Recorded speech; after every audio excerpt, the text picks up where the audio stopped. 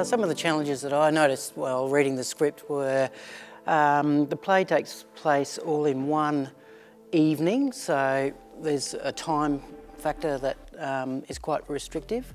It goes from early evening into the night of one day, so it's that real-time sort of transition. That transition from sunset through to the night and is quite a challenge to get that to happen at the right time. And another one was the fact that a large chunk of the play takes place in candlelight. So yeah, having no electric light in the play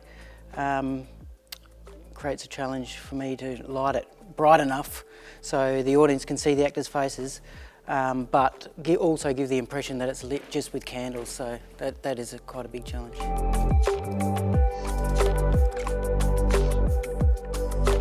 The significance of creating lighting for a play, the first most important thing is that the actors are visible and the audience can see the actors' faces and hear the text. Because if it's too dark or too atmospheric, audiences lose connection with the story. So it's very important that the lighting levels are enough to be able to enhance that.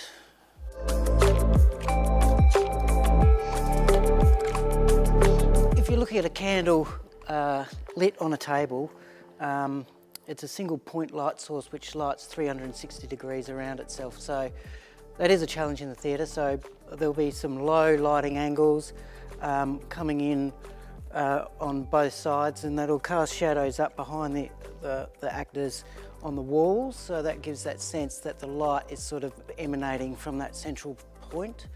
And there'll also be reinforcement of light on the surfaces that the candles are going on. So like where the candles are placed, there'll be extra lighting on the walls to give a sense that the orange glow from the candle.